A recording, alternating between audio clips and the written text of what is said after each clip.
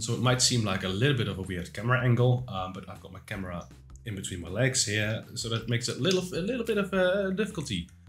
But today I wanted to have a little touristic flight from Alpha Hotel Bravo Kilo towards Echo Hotel Alpha Mango. I don't know what the M is, but it doesn't matter. I want to be going a little bit of a touristic route. But I'm going to be using the G1000 to set up the flight plan, and that is what we will be starting with. The G1000 update has been available this week to my patrons already to test things out. If you're interested in that, go check out the description down below. So if you like the content or if you're interested in the connector, hit the subscribe button, the bell icon, the like button to be the first to notify when a new update comes live. The next one will hopefully be retrieving data from the game, like the master caution, the master warning, other variables from other planes in here. We've opened Pandora's box, so seatbelts on. We're going to see how it goes. We're going to bombard you with variables you can alter. We're going to bombard you with variables you can receive for different planes. All in all, it's the next phase, I think. If I've implemented a way for you guys to add your own variables in it as well, in an easy way, important, easy way, I'm going to call it a version 1.0. I'm going to keep developing it, but you know, we have a point that I'm like, yeah, we got everything that we need as a base. And my plan was to have a little of a flight going through the waterworks, the delta works that keep our, country dry from the ocean. So we are pretty below sea level, but I don't have anything set up in my G1000 yet, so that is what we are going to be doing first. So flight plan. Origin, we're gonna be going to Echo, the origin is Echo Hotel Bravo Kilo, enter. I'm starting to get the hang of this. Here we go, no runway, that's well, doesn't matter really.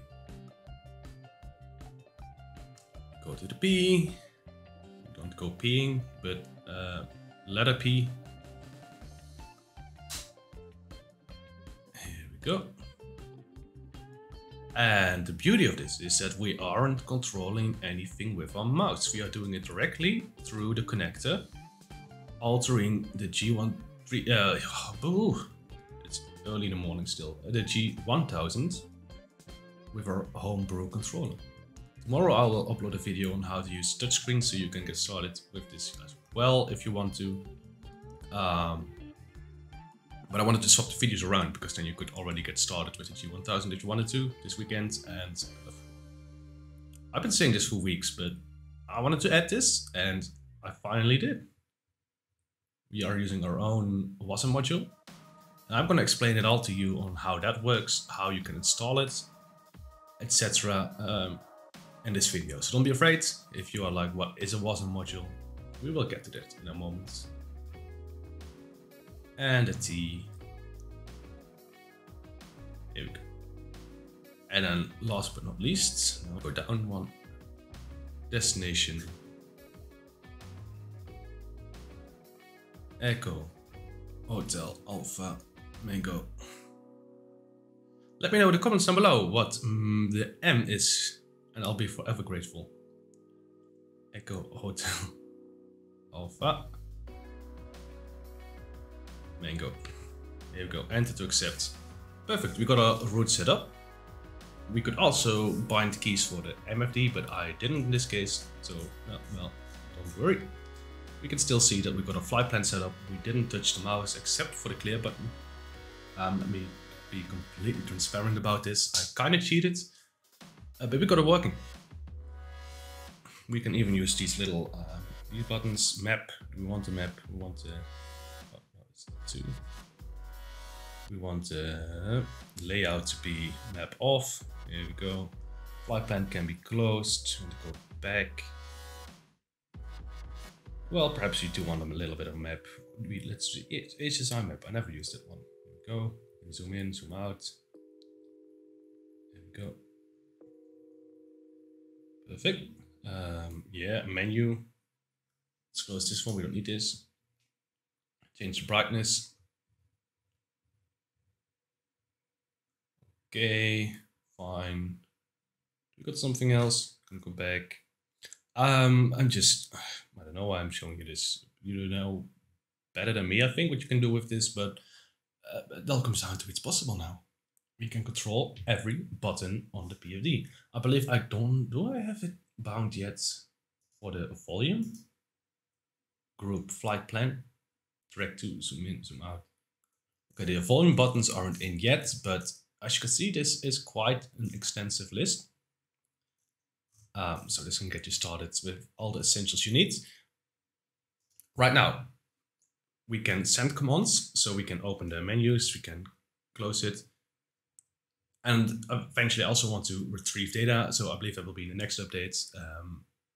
But for now this works. We can send data, and it's been in the docs for months that I had the G1000 commands in, but they were inoperable.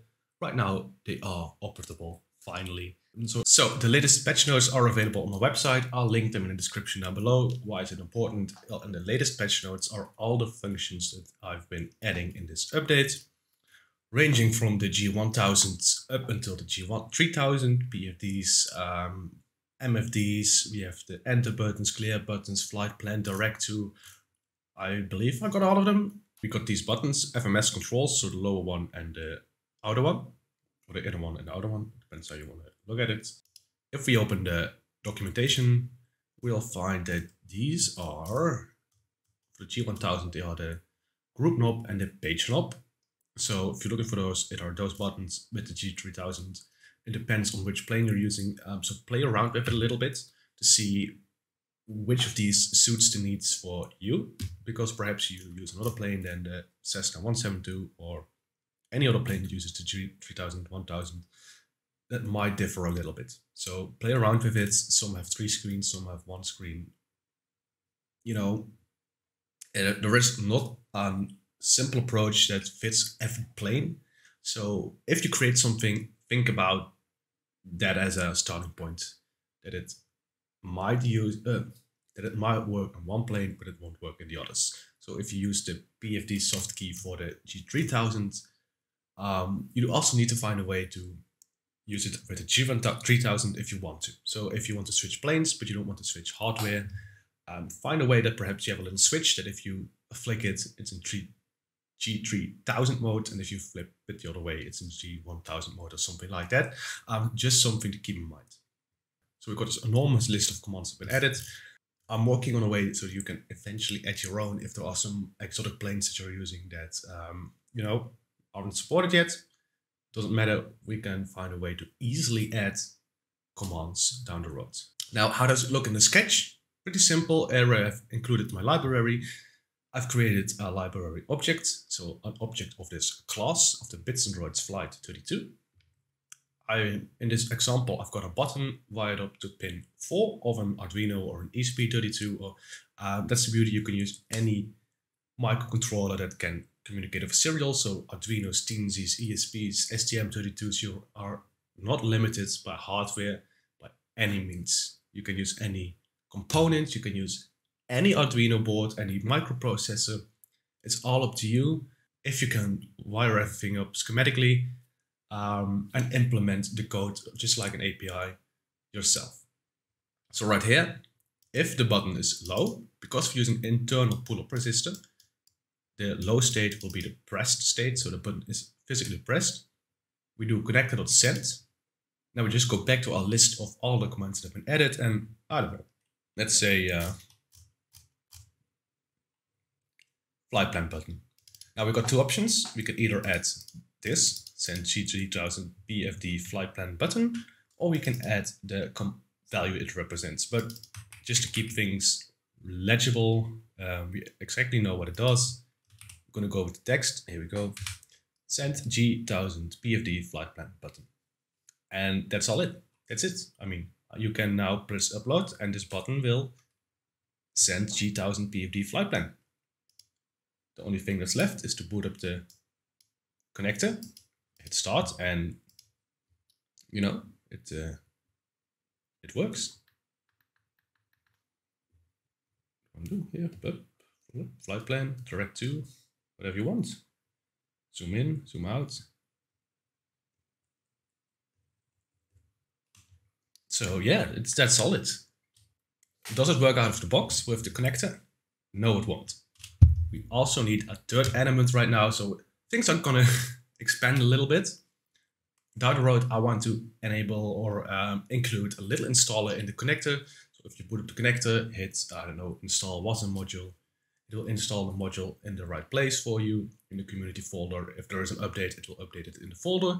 But for right now, since this is the very first version. Okay, so I've got the zip file of the Bits and Droids module. You can get it from the downloads page that I link in the description below. We extract it. You can extract it right here if you want to. I always like to do it here.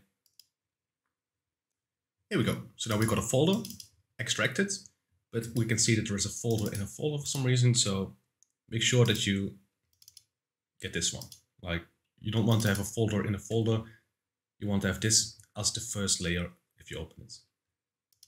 So we take this, we copy it, or I cut it. Then we navigate to the community folder of Microsoft Flight Sim. In the release notes, I've also included how you can find that folder for you if you have never added an add-on. It's the same as if you download something from flightsim.to or a livery, something like that. You all place them in the community folder, just like this. You open that folder and we paste it. In our case, it's already here, the Bits and Droids module. That's it. You launch the game, you launch the connector. Just as before, it just listens. If it sees a G1000 command or a G3000 command, it makes sure to pass it to the wasm module. Eventually we will do the same thing the other way around, where if something comes in that is not supported by the default SimConnect SDK, it will pass it to a connector. So it may sound very complicated, but the only thing you need to do is put in the module here and we're done. We don't have to touch it. We can just close it, folder, hit start, and we are ready to use our own G1000 solutions with the Bits and Droids Flight Connector. That's it. So thank you very much for watching. I think we have entered a new era or something where we can start doing the more advanced stuff, access more variables, retrieve more variables, go wild, you know, sky's the limit. If you encounter any bugs, you have any feedback, let me know as well in the comments down below. Or if you want the fastest support, go check out the Discord that is also in the description. That's the fastest way to get a response from me. Or even if I'm sleeping or I'm out working or anything, then there are always some kind of people that are willing to help people out that are stuck with something. So go check it out. As always, thanks for watching, and I hope to see you in the next one.